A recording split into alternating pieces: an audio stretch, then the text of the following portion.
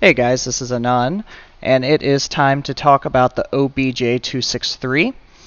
I've been working towards this video, had a lot of requests for it, because honestly this tank has been pretty fantastic since its release.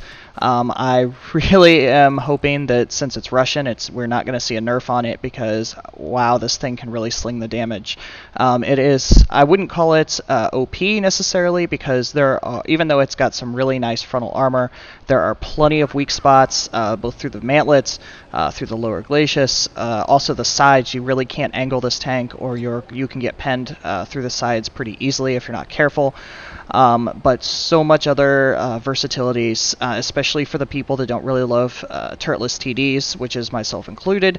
This thing has a lot of versatility to it. So start jumping right into some gameplay, and looking at the tank layouts right on the offset, I saw no mediums on red whatsoever, so I decide to go ahead and do a full speed flank, running this thing over 40 kilometers an hour for a lot of the path. Lets me really kind of book around, and I mean, no one wants to see this tank show up on the flank. It's just so strong. So run smack into an E75. It's not really what I wanted to see. I was hoping to go ahead and flip around and shoot right into their backs. But this tank, because of its really strong frontal armor, as long as you can keep that lower plate protected, it really brawls well. If you're close up and can keep it jiggling around, tanks have a really hard time penning that mantlet as long as you keep moving.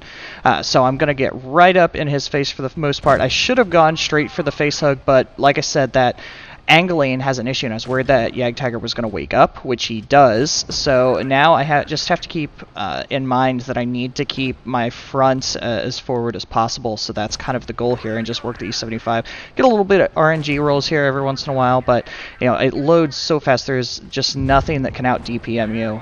It will just tear through tanks. So with the E75 dispatched, I can work ahead towards the Jagdtiger, and you can see where I've managed to get a couple track shots, a few bounces, and after facing a heavy face-to-face, have 0 damage at this point, so I can keep going. Got a little bit of gun bounce, and then you can see that shot come in from the left, which is exactly what I was saying you have to be careful of with that side armor being really weak. So take a couple shots here because that's a much stronger gun than what I was facing the E75. So now I can turn in and work some shots here, get an unfortunate bounce.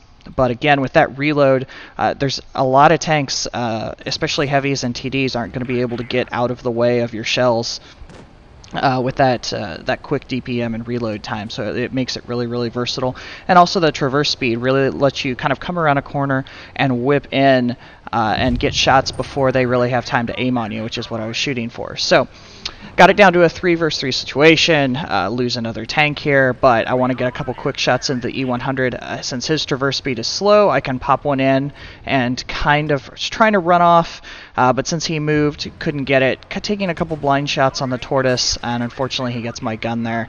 But I'm just kind of keeping an eye on how the other two are pushing. I decide I don't really like that situation, so decide to kind of flip around and go for the flank here. I know I can take probably 2 shots. The E100 might be able to one-shot me, but I figure I can outmaneuver him a little bit and keep that from happening. Teammate dies, so now 1 versus 3 situation, but we've got him nice and whittled down. The E100's a little bit nervous, and he's trying to flank, so I really want to get the bigger gun of the tortoise out of the way. I'm keeping an eye on the E100 as he's circling around, so now it's just important to me to kill this tortoise as fast as possible, because the E100 is going to be coming around for the flank. So come in here, you can see he gets the bounce because I get in there close. That mantlet, is just troll enough to really mess with people. And unless you can get a clean shot into it, you're going to get a lot of ricochets, which is nice. Alright, so now I'm a one-shot if the E100 gets a clean hit in. This is also when I just now noticed that it's I'm going for the Raseiniai here, which is always exciting, but now I just really need to play with this E100 a bit. Any clean shot on me is done, and he is a 2-shot, so this is when you're always in a disadvantage with the turretless TDs, but I'm trying to set up in ways just to kind of protect that lower plate. Since he doesn't show up there, I'm a little worried he's flanking around. And the last thing I can let happen is for him to see my sighter back, because I'll be a one-shot. So peeking up just to get an idea, because I have a lot of protection in this no matter what. He's not there, but I'm kind of holding out, and I'm not sure where he's going to be, and that's when he shows up. I don't have the gun depression to get this cannon down, so I'm just kind of keeping an eye on him, seeing where he's going to go. This isn't really the side I would like to have this battle take place, because it's unlikely I'm going to kill him in one shot, but with this angle and what's happening here, I'm hoping he's going to poke out, give me a free shot so I can track him, and then roll back at an angle so he won't get a clean shot. If I can get a track, unless he heals it instantly, I should be able to get a reload in because of this reload time. So he doesn't like that situation, so switches around to the other side. This is not a normal TD, so it lets me traverse and whip around to kind of set up for the shot. APCR, because I really want the hit. He tries to get a snapshot on me and bounces, because that is just not as accurate of a gun. And I have him on reload, but he gets away enough where I don't want to turn the corner and give it up, because now I just need him to make a mistake. These are situations, obviously, a lot of people struggle with. It's easy to make a mistake and lose the game or get nervous, but I've got a minute 15. Totally okay with slow playing it, plus it lets me talk about the tank a little bit more. So again, whip around, because I'm pretty sure he's going to attack this direction the next time, because it didn't work the other side for him last time. Can just kind of set up, don't want to overexpose anything, but just looking for that lower plate, and there it is for the nice win there. So this tank is just so versatile. I mean, you can handle it like a medium without a turret, and the flipping around at traverse speed is really what let me kind of pull off that Koblanov situation at the end. And obviously, it can really just farm some damage. So we're going to move on to one more game here to continue and just kind of show some of the highlights of this tank. Switching over to Himmelsdorf. I don't think it's really any secret that both of these games are more flat maps.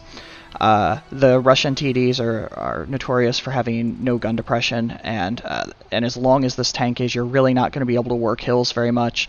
You can do it at some distance with its respectable camo and kind of pop a few of those shots, but as soon as you're spotted, you're going to have to roll down that hill, because you can't really hold down off hills. You're really looking to more hold down off edges of ridge lines or off of off hard cover, things like that. So of course we want to keep it protected, but in general I am personally running this tank with mediums. If I have to run it with heavies, it's fine. You can be that second line supporter because you've got the armor that you don't have to necessarily snipe the whole game. But this tank with its speed in a pack of mediums is extremely devastating, just because you can really whittle down the HP of red mediums. So that's kind of what we're doing. The Pershing pops up. I've got plenty of support. There's some of my team is moving slowly, but that's okay. You can see the quick bounce I get off of the Pershing, because he doesn't have time to aim at that lower plate. And right off the bat, we're up a tank. It's amazing just how fast this thing can kind of evaporate hit points. So I can be a little bit more aggressive with it. I haven't seen any heavies. There the Jagdpanzer shows up, so I'm just kind of being careful with angles here. The E50 ran, so I'm assuming he doesn't have a ton of help, even though the Leo one kind of shows up there a little bit. But again, just kind of working the angles, not overexposed, but at a distance, even with the weaker lower plate, it's going to get quite a few bounces because it's just it's a small target to aim for. So continuing to work. Pretty sure my camo is reset here enough that the Jagdpanzer doesn't know I'm here, so I can pop up and get a couple shots in. Go for the tracking shot to help our mediums, and now I'm rolling back behind the overturned crane car to give myself some cover. And now's when I can just kind of wait and watch for him to take shots, peek back out. I know I've got plenty of time to roll back because of the reload times. And now, just scooting forward, because I know if I move up, my lower plate's pretty protected. because of the angles, so I can get a shot in. Unfortunately, it bounces, but it was still a pretty good tactic to take with him. It was going to be difficult for him to pen my front from that angle. So can continue moving around. Pretty much everybody's been spotted at some point now, so we kind of have a pretty good idea where red is, all very spread out. Trying to get rid of this big gun on the 704, because an HE shell to my side or back would be pretty difficult if I ignored him. And now with the lineup that's left, it lets you pretty well charge. I mean, I play this tank really pretty aggressively in a lot of situations. Obviously, you don't need to YOLO and be careless. I know the last battle I ran alone, but that was mostly kind of watching what the battle makeup was. The fact that they had no reds and the area I was at was going to let me hold down and hold them for the team if I did run into a bunch of heavies. So instead, I can just use the DPM here and continue working through these. He's kind of an outlier, so he has the best chance to get some side shots if I'd moved up too far, so easy to go ahead and take care of him first. He's got a little tunnel vision going on, so lets me get this out of the way. And again, a good bounce. If you're not aiming on this tank, you're going to bounce off of it most likely.